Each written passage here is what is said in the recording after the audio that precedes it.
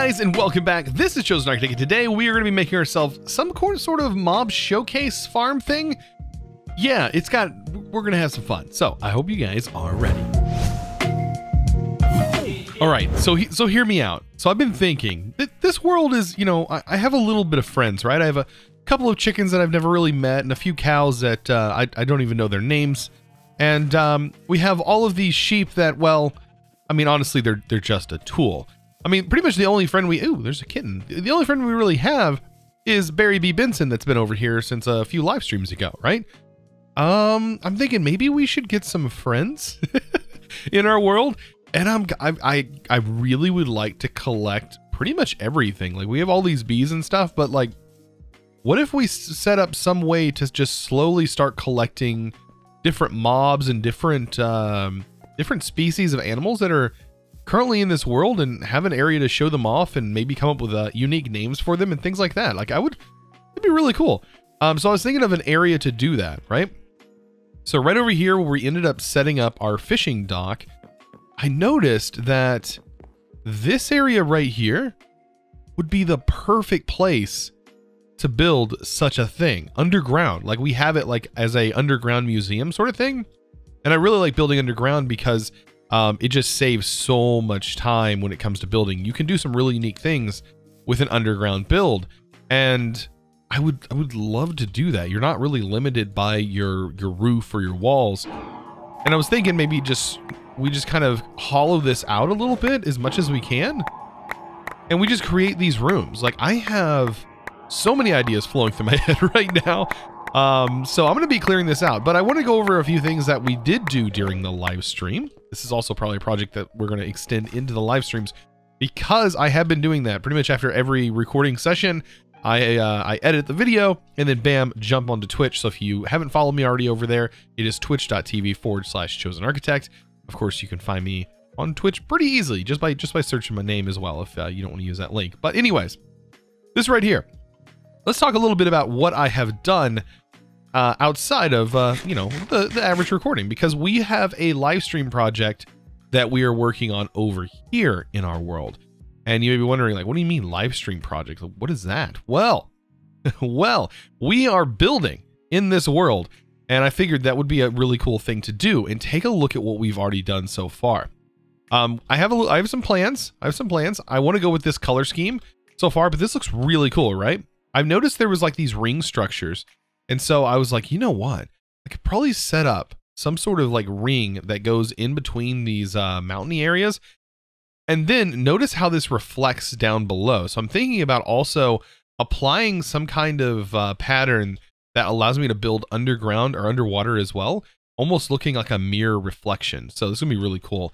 I think right in the middle, we're gonna end up putting a giant statue. I think that's what chat ended up deciding would be a really cool thing, was to do that. And so we might use this for something later on down the road. I just don't know yet.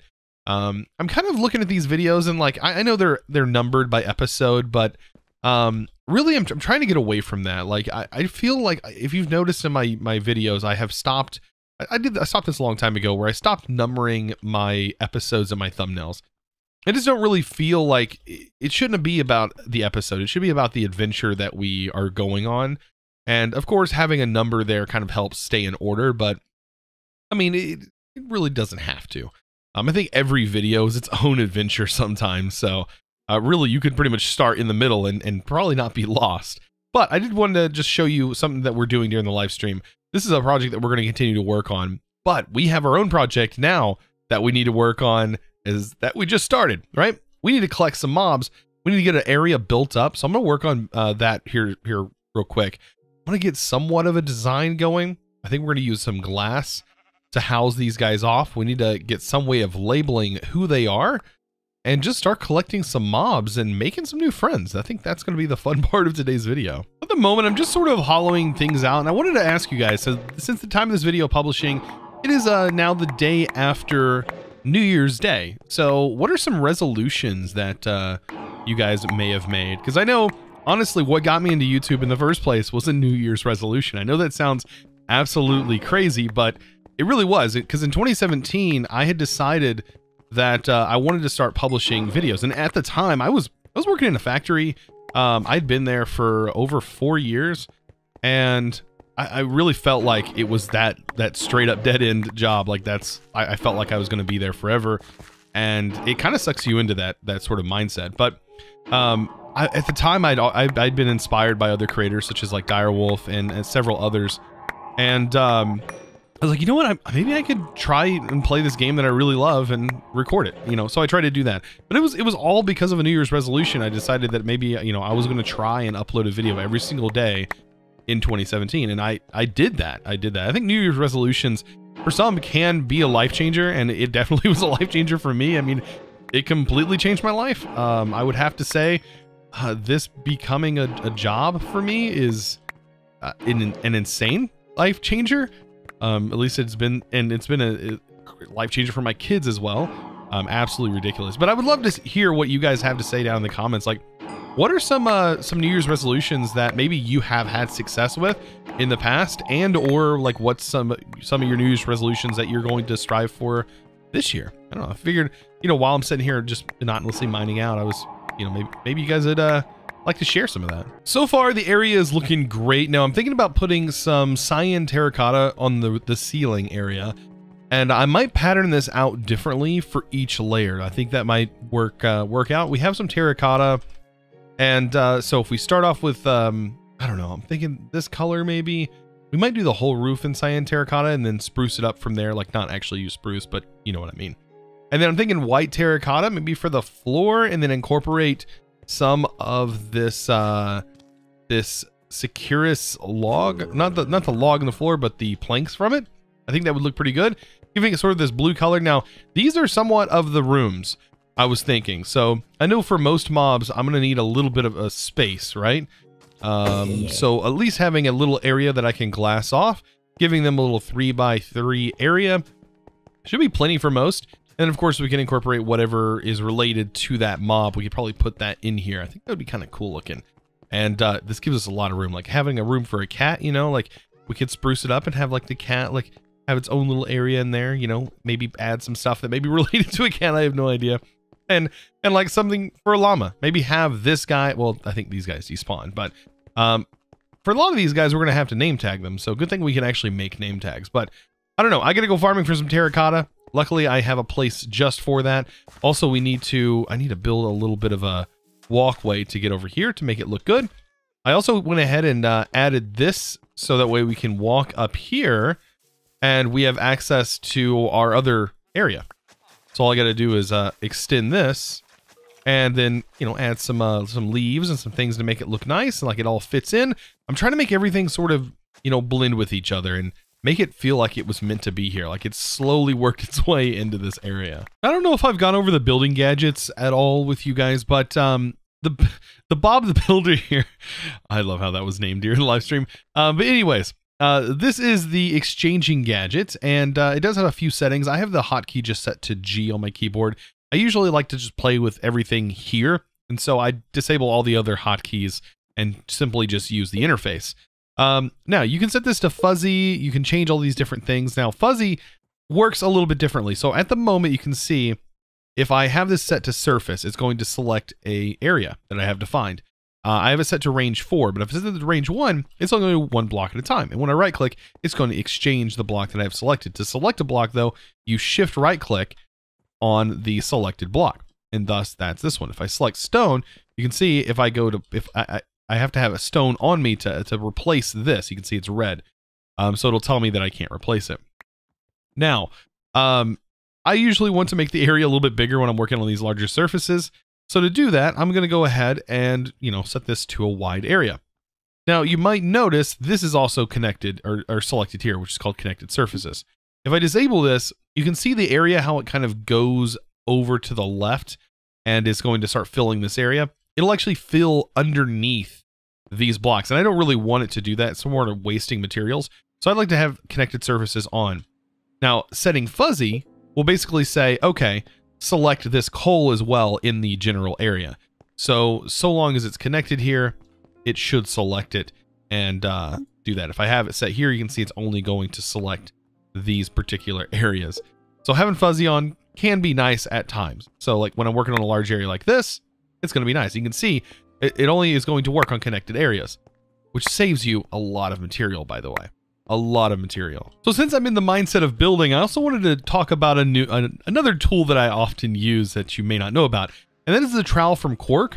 It allows you to randomly place blocks. Now, I did use it for this, and it does look like in this version, it doesn't take durability hits, which is great because that was one complaint that I kind of had with it before, is that it did take durability, and I would end up replacing it over and over and over again. Like every time you place a block, you would use some more durability from it, and it just felt like over time I was replacing it more than it may have been useful for. But I'm so glad that now it definitely does not have a durability from the looks of it. So you may be wondering, what am I doing? Well, these are sort of the patterns that I'm going with here, to kind of make it look like they're little walkways. And of course, there's probably gonna be some other stuff that I end up incorporating into this. And I want to kind of make it look sort of messy on the floor, like it's weathered. So switching between spruce and oak usually tends to do a good job of making that look that way. So I'm going with it, and then of course I'm going to come back and fix all my mistakes. No sense in me fixing them right now. I don't have the tools in my inventory. But this is going to randomize basically a palette based upon what you have currently in your hotbar. As you can see, it's just randomly selecting items in your hotbar. Actually a pretty simple tool when you think about it. So I sort of have enough to set this up. I think we can go ahead and get one of our first mobs in here. And I mean, the best name for this is probably going to be Dinnerbone.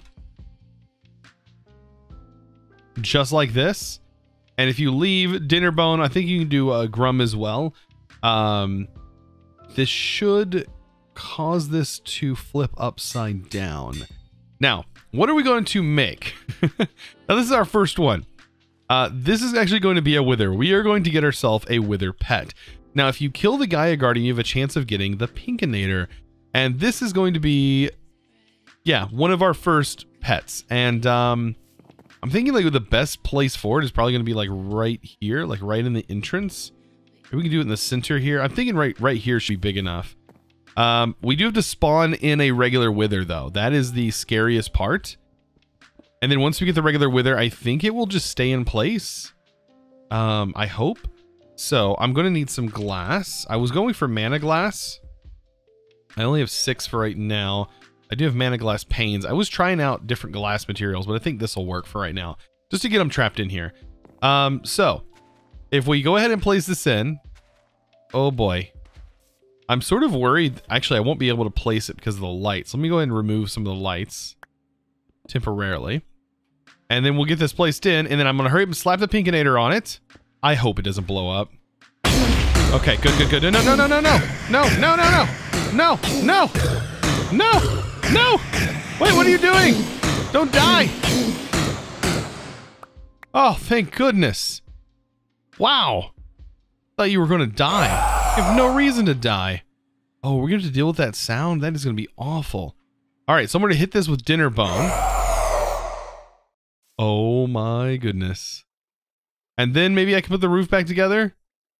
What am I attaching to? Oh, can you ride this? You can ride? No way. Okay, well, since that roof needs to be broken here, I'm going to leave it like it is. And we might have to mute the sound that this makes. Oh man, but that's absolutely ridiculous. I love it. Okay, so that is our Dinnerbone wither. That's one of our first pets. I mean, honestly, it's one of our first pets in our epic area that we're gonna. I still haven't finished decorating this, by the way. I've still got leaves and everything else to put in here to make it look really good, but so far, I think this looks pretty decent. So with a touch of love and a little bit of leaves and foliage, I think we have something looking good. Now, a little bit of bone meal, and I think we have everything set up, ready to go. Now, all we gotta do is get some more guys in here, right? I think that will be perfect. So we have all the foliage that we need. And I think like each one, like other than like this guy, of course, I've already sort of decorated this a little bit. It's so loud. I'm definitely going to be using a filter, sound filter for that. Oh my goodness. The wither is just, it's too much. I was thinking about putting like some kind of fountain here, like some kind of water fountain. That would be kind of cool as well. Sort of like a little water area right here and make it look like water's coming out of the Yeah, that could work. Water coming out of the wall. Man, just ideas, man. Ideas are flowing today. I'm feeling good. I don't know. This new year, it must be the new year. It's gotta be. It's gotta be the fact that it's the new year. Things are looking great already. Man, I'm just excited. I guess that's just part of it. All right, so let's get the, by the way, I have a chalice that I have made a while back ago from Reliquary. Reliquary, I don't know where I put the chalice. I thought I had it. Oh, it's right here. It was right in front of me. Yeah, can't nerf this. So we have a little water that we can get spewing from here. Of course, I can fill this entire thing with water. Just like so. This chalice is an infinite water source, by the way. I absolutely love this thing. And look at that, we got a little water pond. They didn't take too much to do. So I want to find some peaceful creatures, like creatures that are super peaceful at first, and then we can also fill this in with some less peaceful mobs. By the way, there's a dog right there. Like, we can definitely grab a dog. Like, why not? Also, I ended up extending my range during the live stream. Underneath here, we have, finally, I can access this, which I could have just popped that open before. So let's go ahead and get a dog, like our first dog. Like, what are we gonna name it? Like, what are we gonna name our first dog? Oh my goodness. I have Sven. Can we, I'm just kidding. We're not naming him Sven. It wouldn't be bad to have a little Sven dog, but man, what are we gonna name him? We gotta come up with a name. I am definitely naming him Bowser. Just like my dog I have at home, you're gonna be named Bowser as well. All right, I think you need to come over here, and you need to protect this area, okay, Bowser?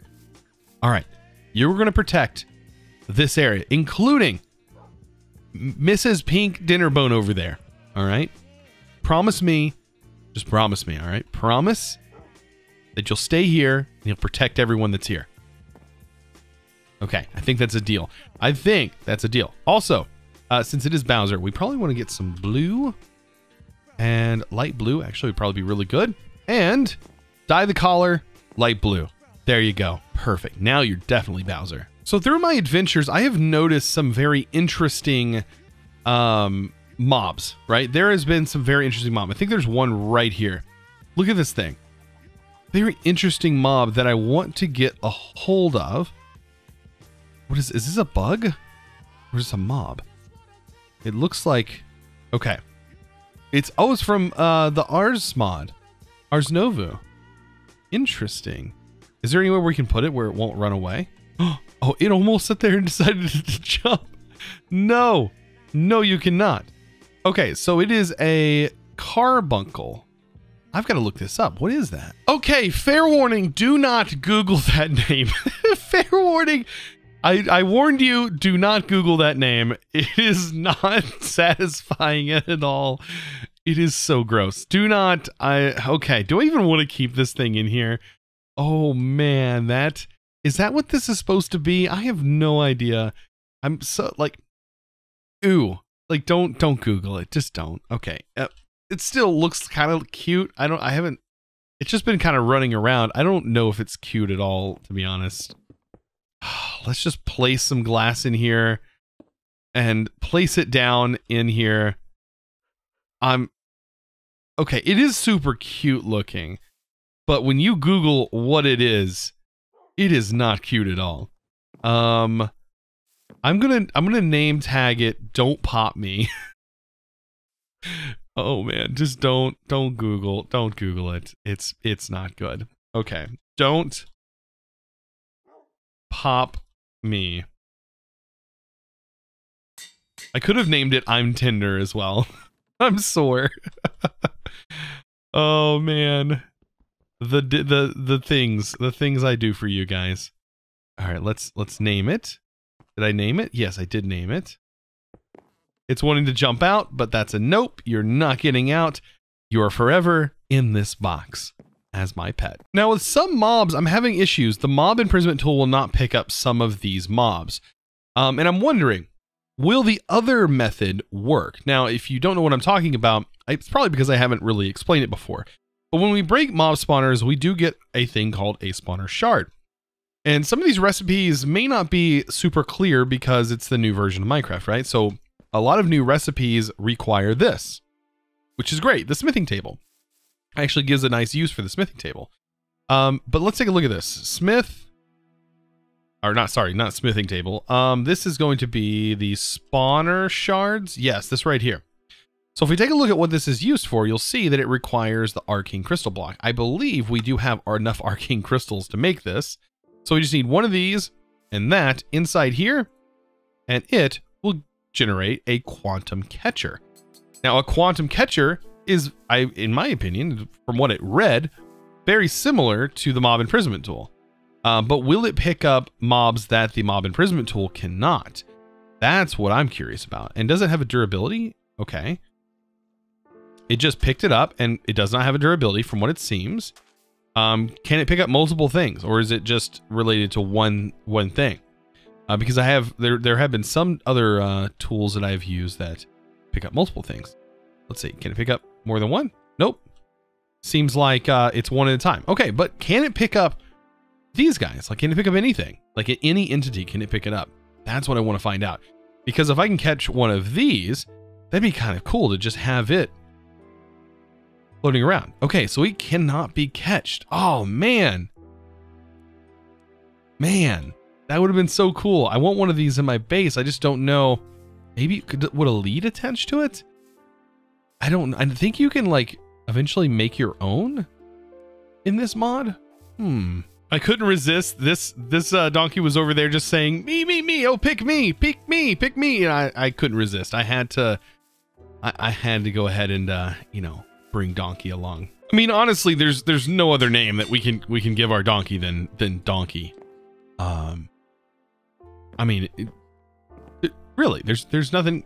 There's no other name we could give him. I mean, come on now. So I also just found, of course I could have spawned one in, but I just found myself an iron golem just wandering about, and well, I think the best name for this guy is probably going to be well, let's see. Let's go and throw the name tag in. How about Irony? Yeah, I think that's a great name. Perfect. How do you feel about that one? Hey, he nodded his head. I mean, that's good enough for me. That's perfect. I'm sure they do, but fish, like, I'm sure they despawn, so we would have to, like, pick these guys up. I know a squid would despawn, but, like, these guys, I'm sure they despawn, so we probably would want to name tag some fish, like if we put them in the pond. Like, I definitely want to name tag a squid, but what should I name it? The perfect name, Anti-Glow. Because, I mean, honestly, I was kind of excited about there being glow squids until I realized what exactly they were going to be, and then I was sadly disappointed. Okay, so I should be able to place them in here. Okay, and then name tag them. Name tag, Anti-Glow. All right, don't die on me, Anti-Glow. I have a little water area for you. Like, please don't drown in here. Like, or wait, what? It wouldn't be drowned, would it? Whatever it would be called. I hope this is enough water for you. Of course, as always, I want to give a huge shout out to today's sponsor, and that is going to go to Ben Hashu. I think I said, I'm almost positive I said that right. But of course, you can always correct me down in the comments. Guys, if there's some mobs that you're interested in seeing, by the way, and I don't know, you're interested in seeing me collect, be sure to let me know down in the comments below. Of course, I'm going to be live streaming this over on Twitch. Shortly after this, of course.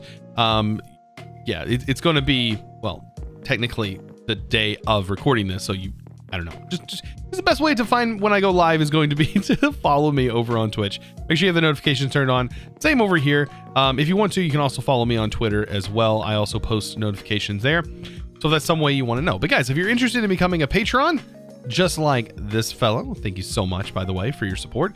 If you're interested in becoming that and getting world downloads and all kinds of other server access and Discord perks, be sure to check down in the description below. Guys, I hope you enjoyed today's video. Of course, if you did, be sure to click that subscribe button if you haven't already, and also give this video a huge thumbs up.